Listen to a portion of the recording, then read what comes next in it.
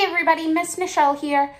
With our activity today, we are going to be learning about bugs. So I chose to read the book Bugs, Bugs, Bugs. The book is by Bob Barner.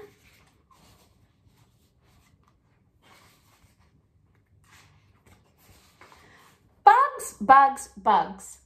I want to see bugs. Butterflies that flutter in the sky. Spotted ladybugs that go creeping by. Friendly daddy long legs that never bite. Grasshoppers hop, hop, hopping out of sight. A fuzzy caterpillar with tiny feet. Bees buzzing by flowers that smell so sweet. A long line of ants that work so much. Roly-poly bugs that curl up when I touch. Bugs, bugs, bugs.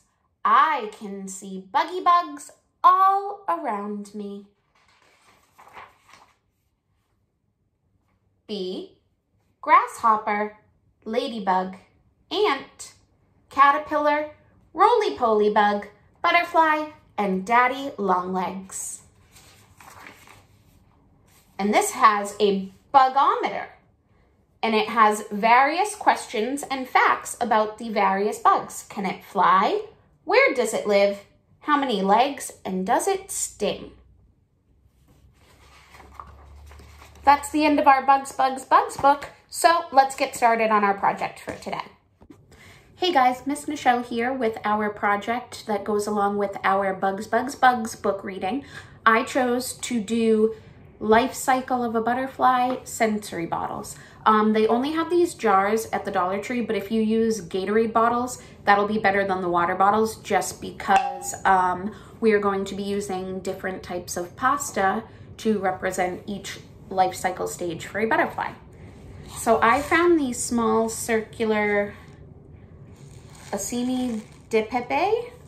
These are going to be stage 1, our eggs, because as you can see, they're super, super tiny circular pieces of pasta.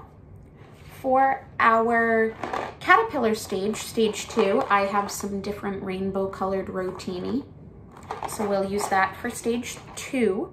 For stage 3, the chrysalis or the cocoon, I have some medium shells. And then for stage 4, our butterflies, some bow tie pasta. All right, let's get started. For our first jar, which is stage 1, the egg stage, we are going to place the small Acini de Pepe pasta into our jar.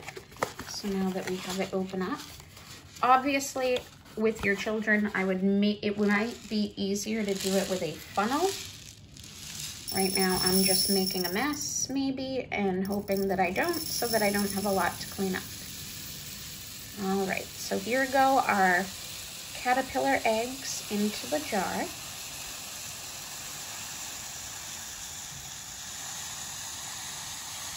And I may end up with a little bit extra. If you need to kind of shake it out to even it out, that's fine too.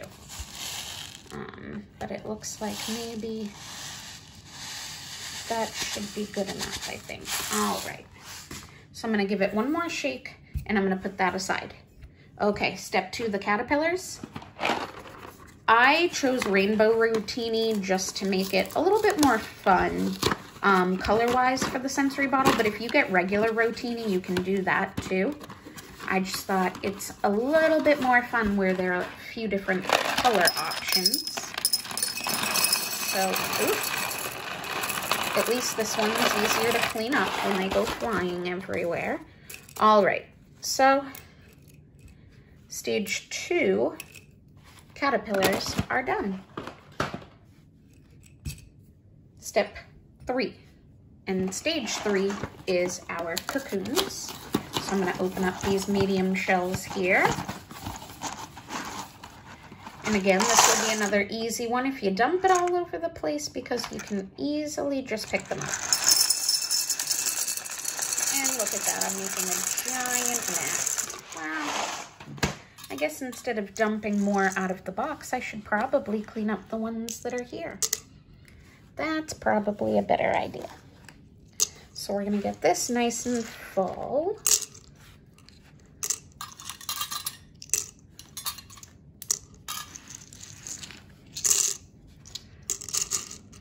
All right, I think step 3 is good. All right, so step 4, guys, is gonna be a little bit different. I wanted to make my bow ties a little bit more fun, so I'm going to use some paint to make the bow ties purple. And then this step's gonna be a little bit more tricky, because when you're using paint, you need to let it dry, obviously. So I use a Ziploc bag, probably just so that we're not wasting. It's probably a good idea for me to fill up the jar to see how much I actually have to use, because if I don't have to use the whole box, then that's better. So let's see. Come on, little butterflies, get in there.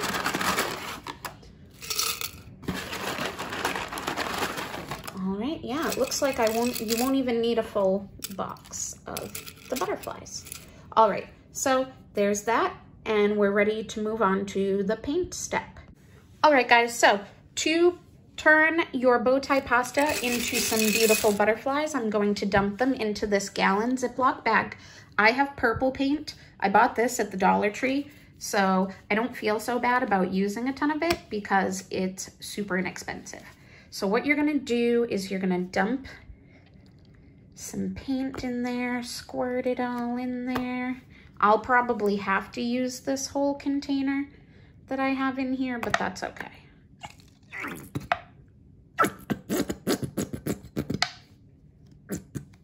All right. Now what you're gonna do is you're going to want to lift the bag up. Make sure that all the air is getting taken out of there. And you're gonna wanna close this up like so.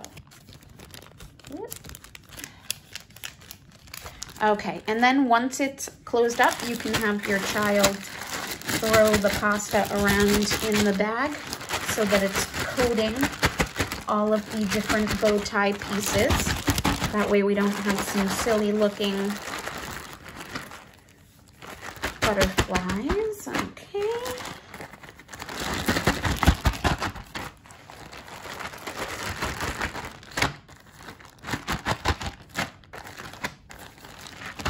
All right, so I would suggest using possibly a cookie sheet or any type of reusable plastic container so that when you dump out the butterflies, they are able to dry. So I will do that now and I will show you what that looks like. So I found this box that I had something shipped to me in, and that's what I'm gonna use to allow my butterflies to dry. If you open the bag and you can see some of them aren't completely purple, then you can always sit there and kind of mush the paint around a little bit more to get it to where they are beautiful and purple. I mean, they're not gonna come out perfect either, because especially with the bow ties, they have all those ridges and everything, so it's a little bit harder to get the paint all in one nice coating, but you do the best you can and you try. So I'm gonna keep squishing this up a little bit.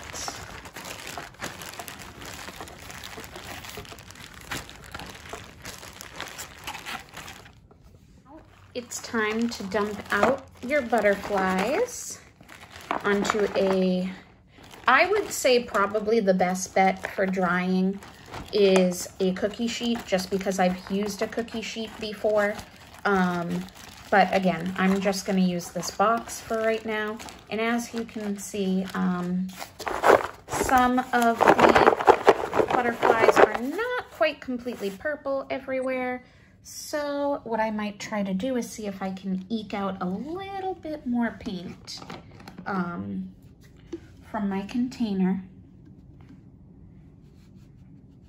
And that might help to get the rest of these butterflies looking nice and purple. I mean, there will be a lot of the butterflies in the jar once they're dry. So, I mean, it won't be super noticeable that the whole butterfly is not completely purple. All right, so I would let these dry overnight just because I have, oops, I threw some out.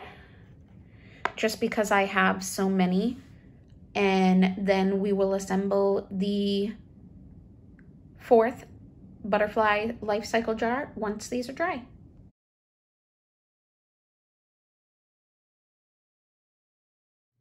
All right, guys, so as you can see, my purple butterfly bow ties are pretty much dry. And like I said, some of them, you know, didn't completely coat, but that's totally fine. So now what I'm gonna do is I'm gonna place them all into the jar.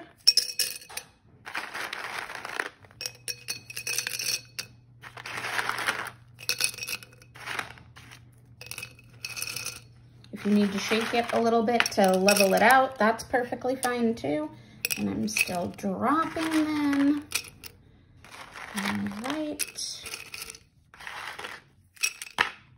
Oh, my goodness.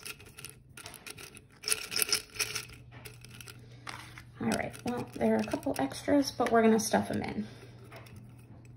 All right, so now that we have all 4 jars completely filled, we are going to get ready to seal them up. All right, guys, so as you can see, these were more or less almost like a canning jar. So I'm going to leave these pushed down on top, and I'm going to use the lids to place the Mod Podge inside in order to secure the lids. So let's start there. All right, guys, so I applied the Mod Podge on the inside here of these lids, and then I quickly turned it over and twisted them on top.